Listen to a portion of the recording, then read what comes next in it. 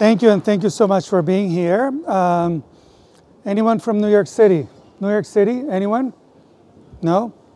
Yes, so before I take you into the future of energy and transportation, I want to take you into the past. This is New York City, 1900. We used horses as our main means of transportation for thousands of years. There is one car in this picture. One car, can anyone see it? One car, there. 1900 New York, Fifth Avenue. 1913, in a sea of cars, can anyone see the one horse in that picture? One horse. So New York went from all horse to all cars in 13 years. That's a disruption. And this happened more than a century ago. So what is a disruption? Just to explain it, it's when technologies converge and make it possible for companies and entrepreneurs to create new products that do two things. One is they create a new market, and they also, either at the moment or later, help to destroy or radically transform an existing industry. That's what a disruption is. So think digital cameras, what they did to film, that is a destruction. Or think what Uber and so on, Didi, are doing to taxis, and that's a radical transformation. Both are different forms of disruption. So let me give you another example, 1985, one of my favorite case studies. The then largest telecom company in the world, AT&T, hired McKinsey, and they had this cell phone thing, and they asked McKinsey for a 15-year prediction. They asked them, this, 1 kilo, $2 a minute thing, what's going to be the adoption in about 15 years? So in the year 2000. McKinsey went off and did whatever it is that they do, and they came back with the number 900,000. 900,000. In 15 years, there's going to be 900,000 users of the cell phone. The actual number was 109 million. That's not a small mistake. That's a factor of 120 times, which shows you that the smartest people are not the ones who get disruption. But also, when you dismiss disruptive opportunities, you also miss out on wealth creation opportunities. I mean, if you look on your right, just 7 of the largest internet and / telecom company in the world, that's a $3 trillion market valuation. $3 trillion that AT&T could have grabbed a good piece of that, but they didn't. Because A, they got disrupted, and 2, they dismissed disruptive opportunities. And it's usually the experts and the insiders and the mainstream analysts who dismiss disruptive opportunities. And usually it goes like this. It can't possibly happen, or it can't possibly happen that quickly for whatever reason, right? We love this or we love that. We love the records. Why would we want to give up on our DVDs or whatever? So a lot of my work over the last dozen years has been to answer this question. Why do smart people and smart organizations consistently fail to anticipate disruption, let alone lead the disruption? You have to first anticipate it. So I've been working on a disruption framework, technology disruption framework, not only to understand past disruptions, which is interesting but not very useful, but also to anticipate. Can we anticipate future disruptions? So after a lot of work on this, let me show you a few of the boxes in that framework. So one of the things that I look at is technology cost curves. So a lot of technologies have basically improvements in cost, in performance for the same cost every year. So computing is one of them. So Moore's law says that every 2 years or so, computing improves by 2x. And that's basically 40+% every year. And it's been doing that for decades and decades. And when you compound that, then it gets very, basically 1,000x every 20 years. So the power in your $600 phone would have cost $600,000 20 years ago, 600 million 40 years ago, and so on and so forth. But it's not just computing. I mean, a lot of technologies from solar PV, touch screen, digital imaging, and so on and so forth, all of them have different technology cost curves. And it's not just disruptive technologies, but it's the convergence of technologies that enables disruption. So if you ask yourself, for instance, solar PV, for instance, has improved by about 11.4% every year since 1970. So it's improved by about 300 times on a per unit basis since 1970. What do you think it's going to do this year and next year and next year? Well, guess what? It keeps improving, and every year the experts say it can't possibly improve, and guess what? It does, right? But it's the convergence, like I said, of technologies that enables disruptions. So the cell phone, for instance, if you think about your smartphone, the iPhone, the Android phone, both Google and Apple came up with a smartphone the same year, 2007. Why 2007? Why not 2005 or 2009? Have you asked yourself? Because that was the year when the convergence of the technologies that made a $600 smartphone possible happened. So in 2007, anybody could have done a smartphone. BlackBerry could have done it. Motorola could have done it. Remember them? Nokia could have done it. Remember them? But it wasn't them. And that's another lesson of disruption. Disruption happens from the outside. Neither Google nor Apple had ever built a phone before. Now they own that market. So what do I follow today that I think are going to, that the key technologies that are essentially going to disrupt everything? Every industry in the world is going to be disrupted one way or another over the next, in the 2020s, by a different convergence of these technologies at different times, at different costs. Now, this is not all the list, but these are the technologies that I follow. Blockchain, solar PV, batteries, and so on and so forth. Now, one very important key point is this. Every single technology ever, or at least every single technology that I've studied all the way back to 1454, has been adopted as an S-curve. Now, if they're successful, if they're not, then they die a quick death. But if they're successful, they're adopted as an S-curve. What does that mean? Here's an example of color television adoption in the United States. See the S? Essentially, the key is to understand when that tipping point is going to happen. So you see the S, at that tipping point, it accelerates exponentially to take 80% of the market, and then it's over, pretty much, right? And yet, mainstream analysts, and look at these S-curves, how they keep getting steeper and steeper and steeper, which means that technology adoption is happening faster and faster and faster in a matter of months or years, and then it's pretty much over. Now, S-curves look a lot like J-curves. I mean, they go like boom, and it's over. Whoever was the incumbent, gone, right? Very, very quickly.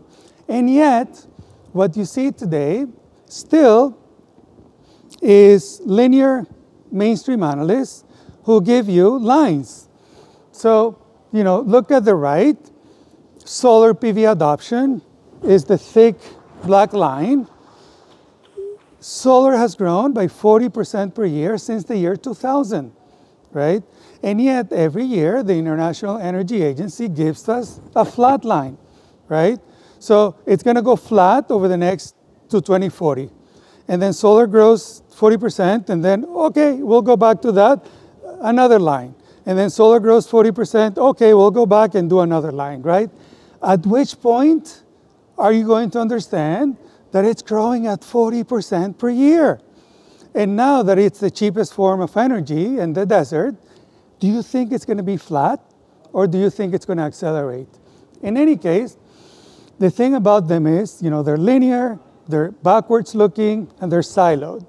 They look at this one thing and not at all the forces, all the convergence of all technologies, right, that could potentially enable disruption.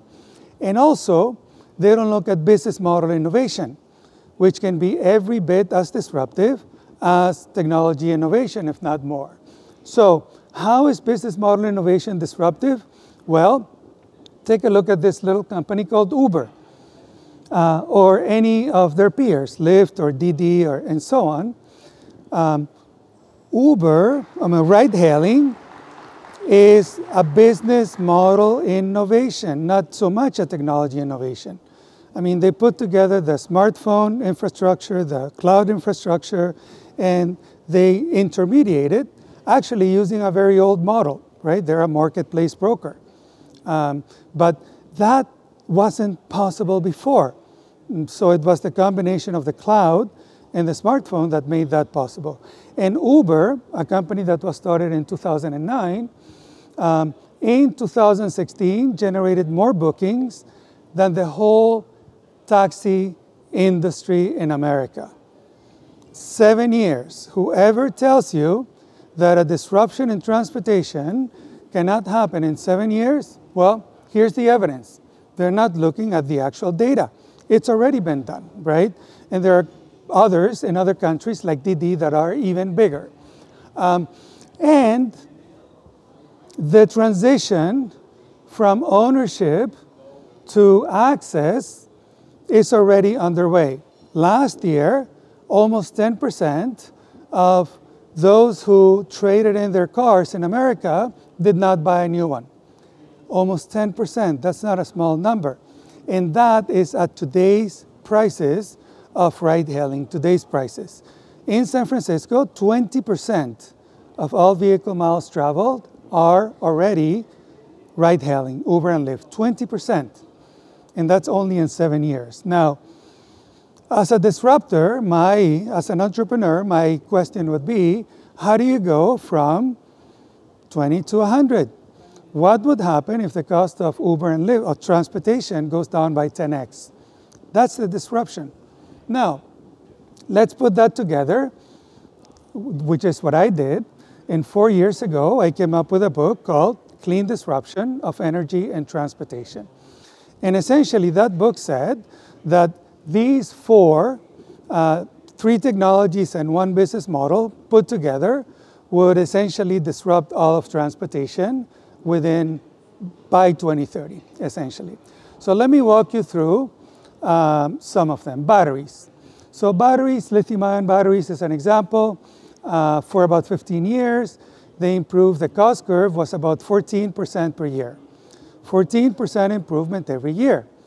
And then from 2010 to 2014, it improved to 16% per year. Now, I published my book in 2014, and I'll show you what a cost curve would look like if you extrapolate at 16%, which is exactly what I published 4 years ago. Now, in the media, in the mainstream analyst media, they will tell you there is a magic number, 100 or whatever it is, at which EVs become disruptive, for instance, or batteries become disruptive. Not the case. Again, there are different convergences in different markets that basically disrupt different markets. So at 300, it disrupts peakers, for instance. At 200, it disrupts commercial. At 100, it disrupts residential, and so on. So at different points, it may disrupt different markets. And as we probably know, the infrastructure being built for batteries has gone up in 3 years by 6 times. 6 times over the last basically 3 years. which means that that technology cost curve that was 16% is now 20%. So in fact, batteries are going down in cost by 20% per year. It accelerated, right? And folks said 4 years ago, it can't possibly go down by another 16%. Guess what? It didn't. It actually accelerated. It's going down by 20. And today in the United States, 25% of businesses could save money by putting batteries behind the meter. Today, at today's prices, no subsidies. So at today's prices, lithium-ion batteries are already disruptive in the commercial market. So that's how power is being disrupted. And what you're finding is that a lot of companies are getting into batteries. Dyson, right? Vacuum cleaners, they're getting into batteries.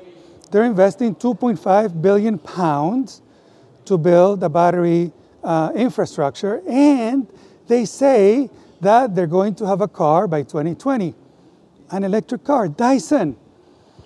Isn't making cars difficult? I mean, don't you need precision manufacturing and so on? Well, guess what? Not really, but this is a clean disruption, right? I mean, if it happens, that is a clean disruption. In any case, what batteries are enabling is another disruption, the electric vehicle disruption. So I don't need to go into what an EV is or Tesla and whatnot, but the question is, are EVs disruptive, or are they a green, kind of sustainable, commie conspiracy, right? I'll give you a few reasons why EVs are disruptive. One, once you buy an EV, charging it on a per mile basis is 10 times cheaper than fueling an internal combustion engine automobile. 10 times, right, once you buy it.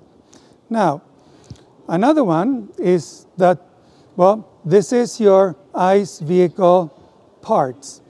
Your internal combustion engine automobile has more than 2,000 moving parts, pistons and things that explode 1 million times every minute and so on and so forth.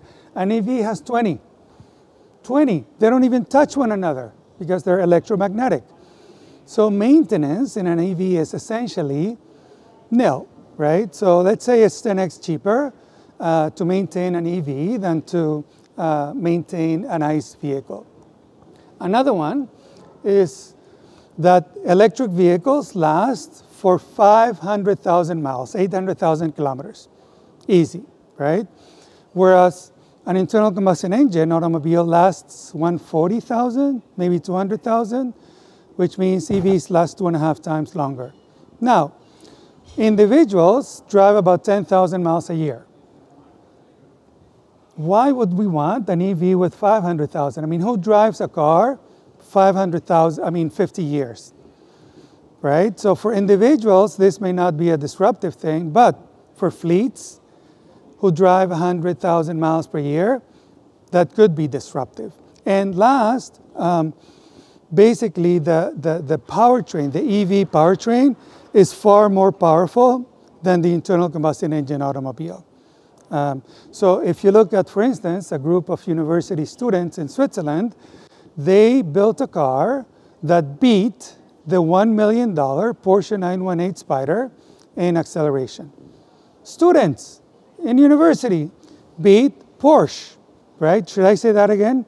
EVs are much more powerful than ICE vehicles. Now, if all you do is basically swap internal combustion engines for electric vehicles, then this is what happens.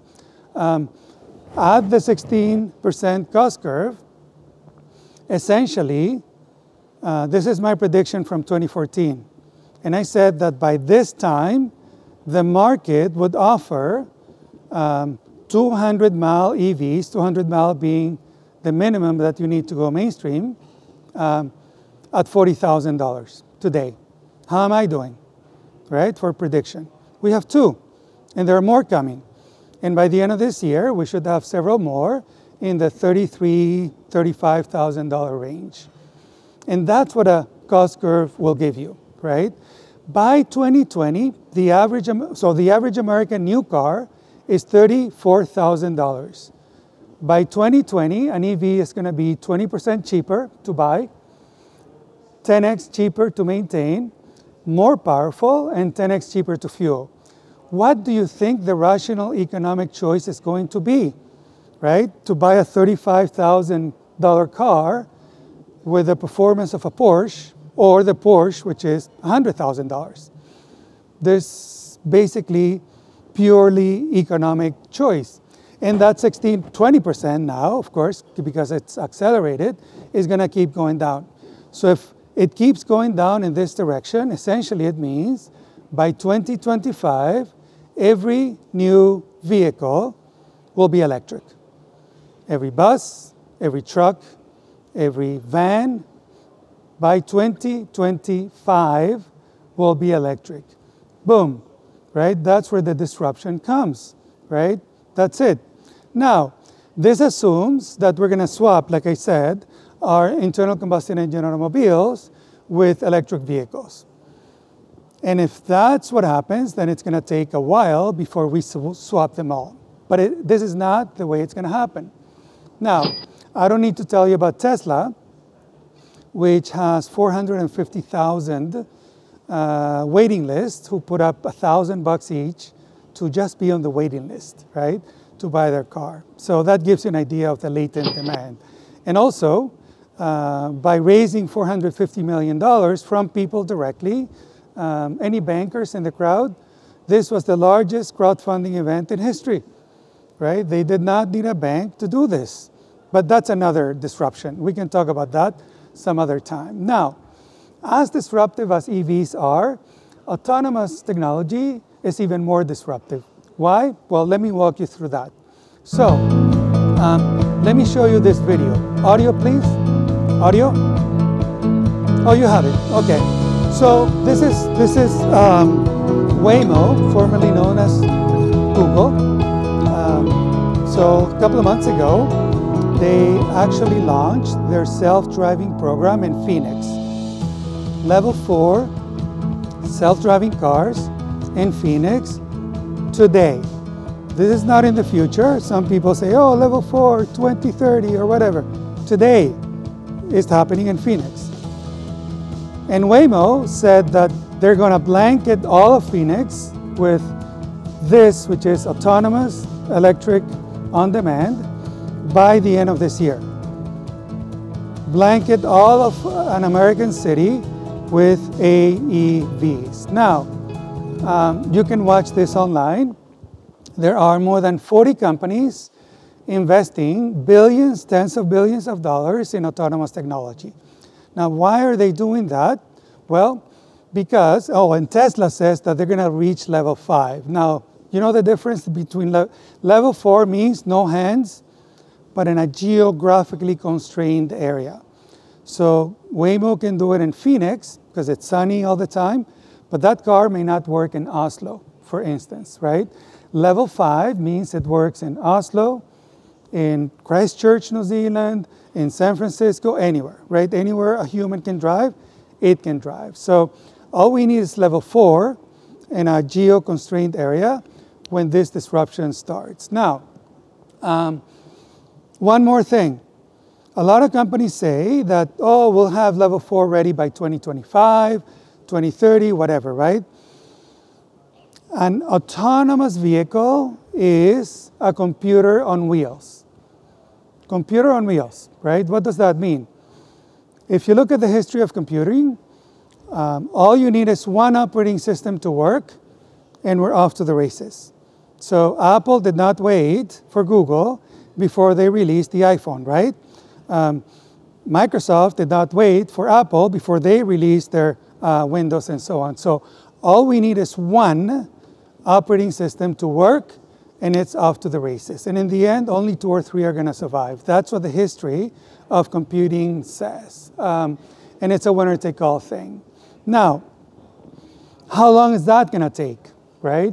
And what about the cost of autonomous vehicles?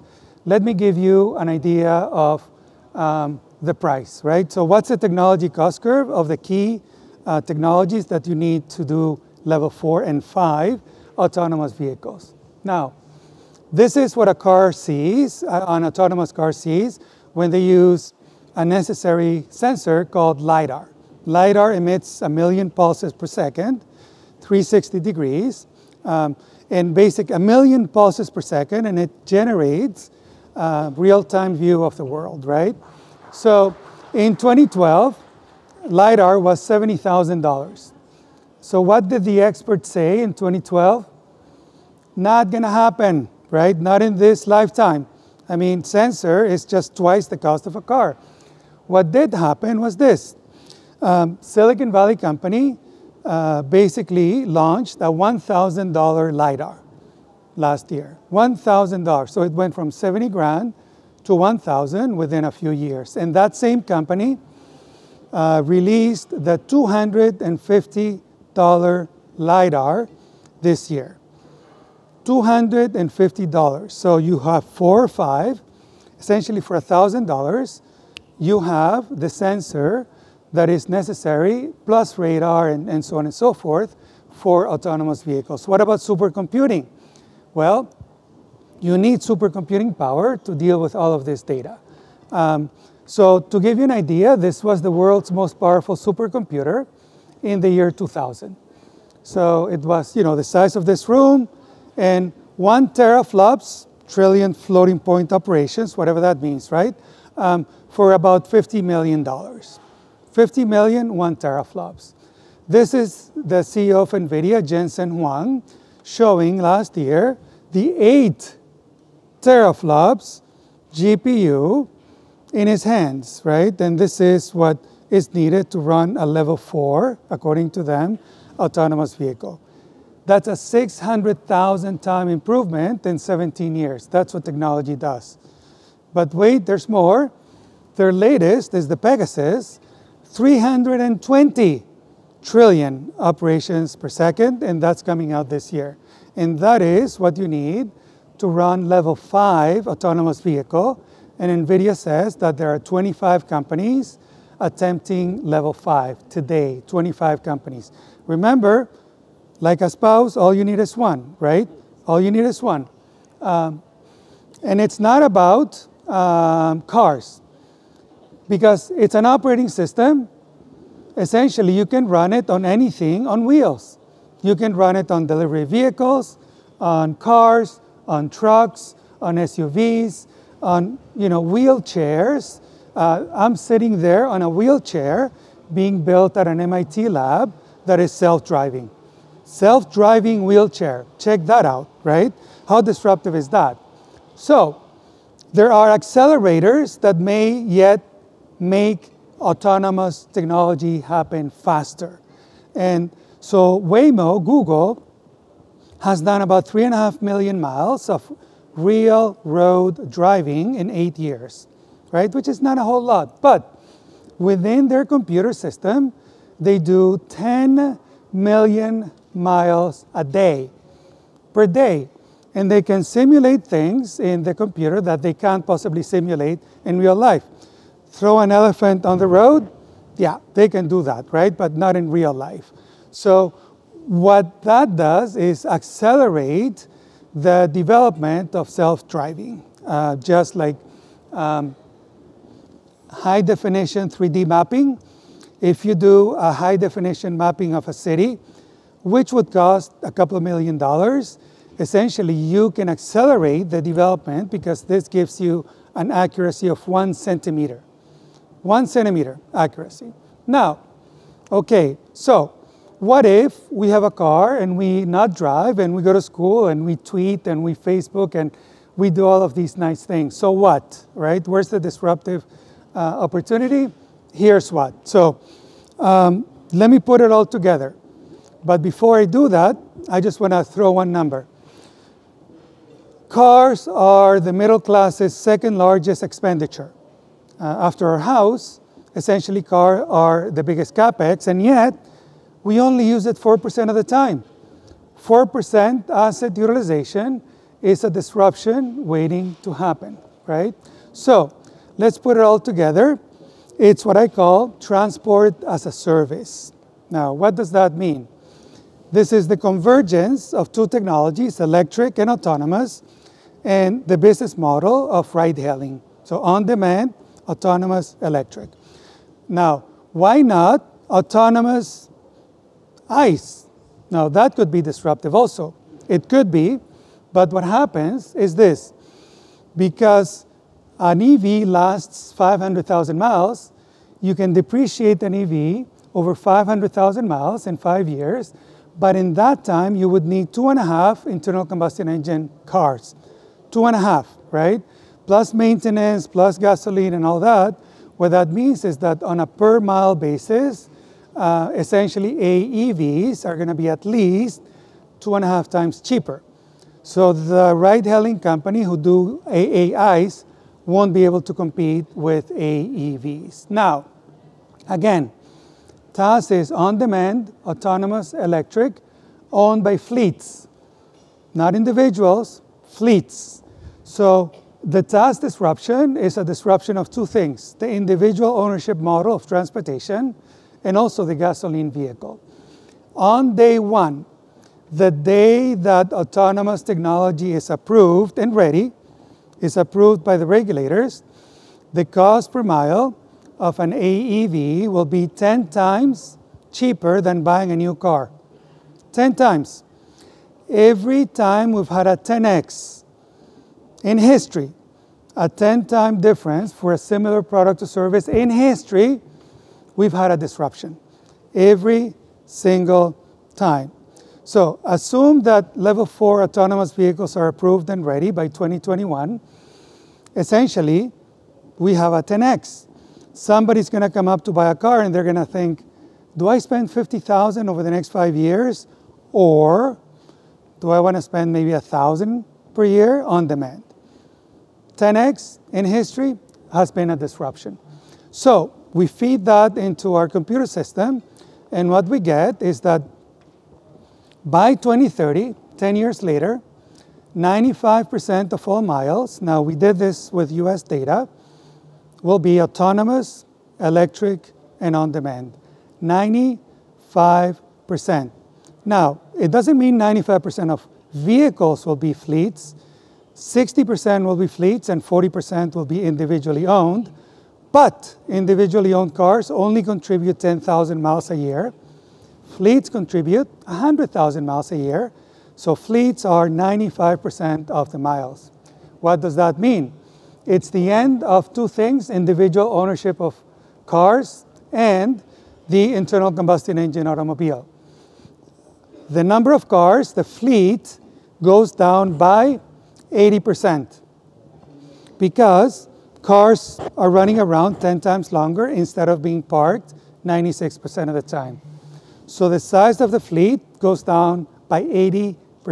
No more traffic. And autonomous vehicles, of course, have better throughput. They drive better than people. So they use space much better. Parking, gone, right? Congestion, gone. Oil industry peaks around 2020 at 100 million barrels per day, assuming level 4 autonomous vehicles are approved by 2021, and goes down by 30 million barrels to 2030. And prices go down immediately because all you need in the oil industry, as you know, is a 2-3 million barrel oversupply for prices to crash or to go up, right? So they go down to the equilibrium cost, which according to Rystad is $25. So consequences. Parking. We have built cities for cars. A lot of our cities are 30 to 40% parking, right? 80, 90% of that, gone, vacant. So I did the numbers for, let me show you, Los Angeles. So in the vacant parking space in Los Angeles, you can fit 3 cities the size of San Francisco. 3 whole cities, including parking in San Francisco. So a lot of our cities are going to have to deal with this. I mean, what do we do with all that empty, vacant parking space, right? Do we want green space? Do we want more businesses? Do we want affordable housing? Because, you know, essentially it's going to happen by 2030. And for the first time in a long time, in generations, we're going to have the opportunity to redesign our cities, right? Another thing that's going to happen is that the average family is going to save about $6,000 a year. $6,000 right to our pockets, right? For not owning a car and, essentially doing on-demand autonomous transportation. Social, basically we're going to increase accessibility of transportation to everybody. For the first time in history, we're going to have door-to-door, cheap, convenient transportation for everybody. Kids, elderly, disabled, the poor, the young, everybody, because it's going to be 10 times cheaper. Of course, there's disruption of mining and so on and so forth, and 90% less CO2 emissions. 90% less CO2 emissions. Now, this is an implication. It's not the cause. The disruption happens because of purely economic reason, but the side effect is 90% less CO2 emission. And I don't want to go over the geopolitical implications, but for the first time in a long time, we'll have a chance to redesign our cities. Redesign our cities the way we want our cities to be for our kids, for our future. So to wrap it up, back to the future. Essentially in 2018, we're on the cusp of the biggest, fastest, most consequential disruption of transportation in history. And as you see, the technology disruption framework shows that the tipping point is right around the corner. And when it tips, it's going to happen very, very quickly. Thank you. And this is not an energy transition.